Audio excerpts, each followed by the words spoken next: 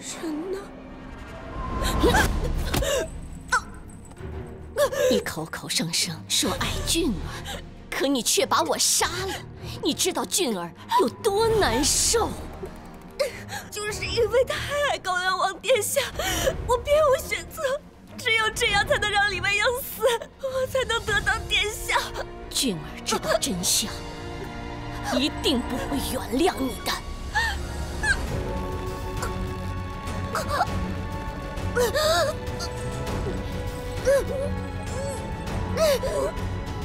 你可认识这个吗？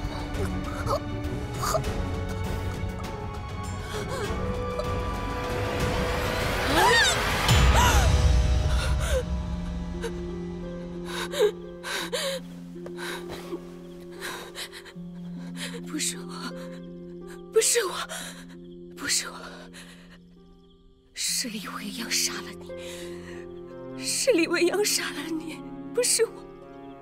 殿下永远不会知道真相的，永远不会。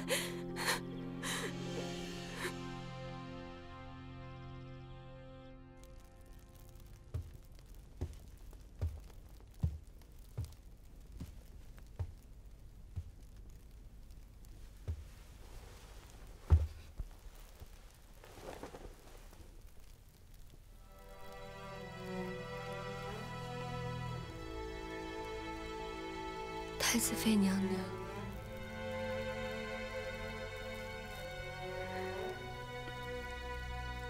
殿下一定要节哀。未央做下这等事，是为他长姐。我本来是没有面目来见殿下的，可是长乐实在担心殿下。长乐知道殿下心中的悲痛，长乐会永远陪在你身边的。你走吧，我不需要人陪。可是，走。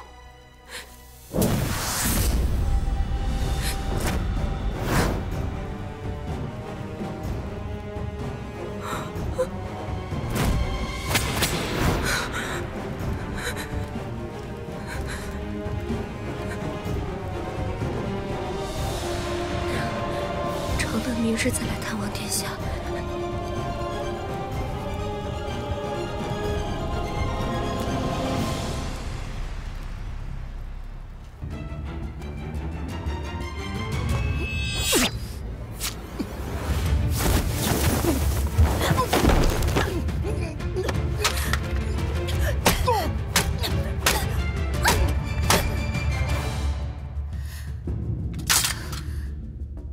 想到李长乐怎么会不提防着赤云南？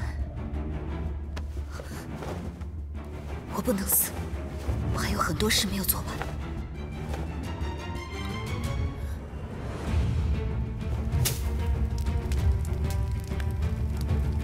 着火了！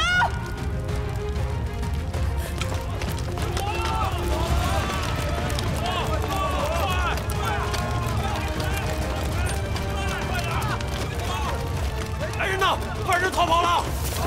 追！快！喂，是我，走。快！去那边！是。快！记住！是。未央，明德，你怎么跑出来了？那火不会是你放的吧？是我放的。火烧天牢，趁机逃走，那是罪上加罪呀！你是不是疯了？你说你太子妃的事情都还没有澄清呢，你现在圣上就更不能饶恕你了。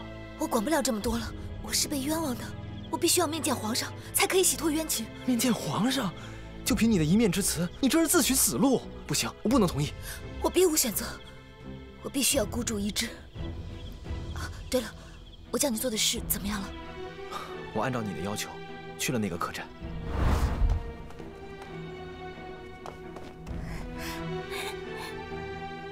那日有一位和你年纪相仿的姑娘从这里经过，还弄坏了我新砌的墙。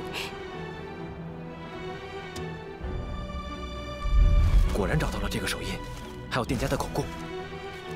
太好了，有了这些，我就可以洗脱冤情了。快，现在就押我去见皇上。未央，快呀！好，就在这附近，给我仔细找。不用找了，我抓到逃犯了。带走。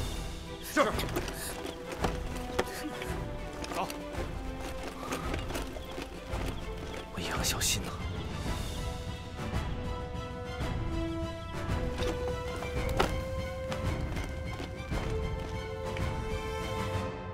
李未央，你好大的胆子，竟敢逃狱！未央罪该万死，但实在是情非得已，才斗胆出此下策。放肆！你心狠手辣，杀死太子妃一案尚未查清，如今还变本加厉，火烧天牢，根本不把朕放在眼里，罪大恶极。朕今日一定要严加惩处，不然天威何在？来人！等等，陛下，太子妃娘娘遇刺之时，未央并不在太子府中。太子妃娘娘遇刺一事，未央是冤枉的，所以未央逃狱，宁愿拼死一搏，也不愿意背负被人嫁祸的罪名，坐以待毙。有人嫁祸你，是太子妃亲口指证你是凶手，还有众多证人，众目睽睽，指证历历，你还敢狡辩？陛下，您可曾听说过易容术？易容术？没错，易容术可模仿人的面容，达到以假乱真的效果。是有人假冒未央去行刺太子妃娘娘，是有人要嫁祸未央啊！就算真的有易容术，你又如何能证明当天出现在太子府的那个人不是你呢？陛下明鉴，未央有物证可以证明。这就是臣女可以证明当时不在太子府的物证。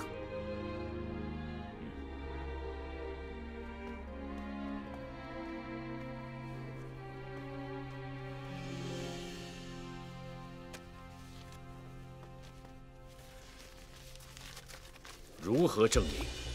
这个手印就是臣女的。太子妃遇害之时，我正赶往城东的土地庙，途中经过了一家客栈，而客栈的墙刚刚砌了新泥，我的手不小心碰到了墙面，这个手印就是从墙上的手印踏下来的。另外那份供词记录了客栈砌泥的时间，与太子妃娘娘被害的时间很接近。臣女就算有通天的能耐，也不可能在这么短的时间内赶到太子府行凶。陛下若是不信，可以派人查探，臣女所言是否属实，一问客栈之人便知。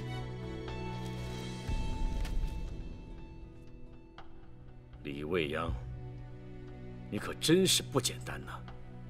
朕还是太小看你了。你刚才说的证据，朕会派人去核实。不过，就算你能洗清杀害太子妃的罪名，可是私逃天牢也是死罪啊！看来，你还是没学会我们大魏的律法。未央从小在乡野长大，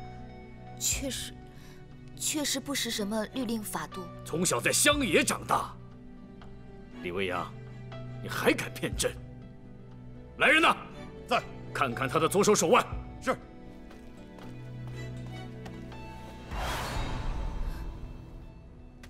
好好的看看，这是什么？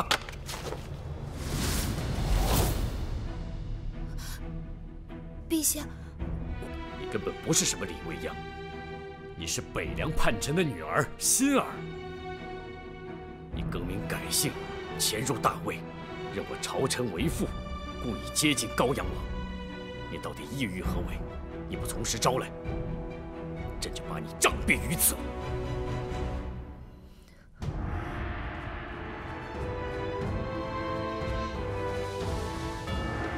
是的，陛下，我就是河西王的女儿，北凉公主。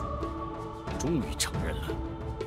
未央并非不敢承认，也并非要刻意隐瞒陛下，只是苦于一直没有机会说出实情，况且有人阻挠，不想未央说出实情。阻挠？谁？你们先行退下。是。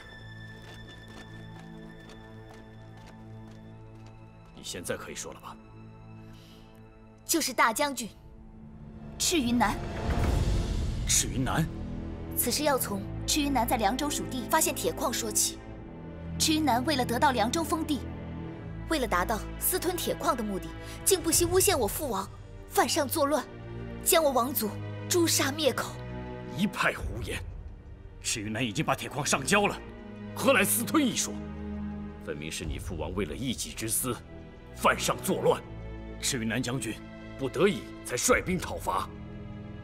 赤云南早已识破臣女的身份，上交铁矿只是赤云南的权宜之策。朕如何相信你的一面之词呢？有前张掖太守绝笔奏章为证。马军的奏章？没错，马太守早已发现了赤云南私吞铁矿、欺君罔上的罪行，写下一份弹劾奏章。不曾想，还未来得及把奏章送出，便已遭了赤云南的毒手。奏章何在？奏章便在高阳王的手中。俊儿。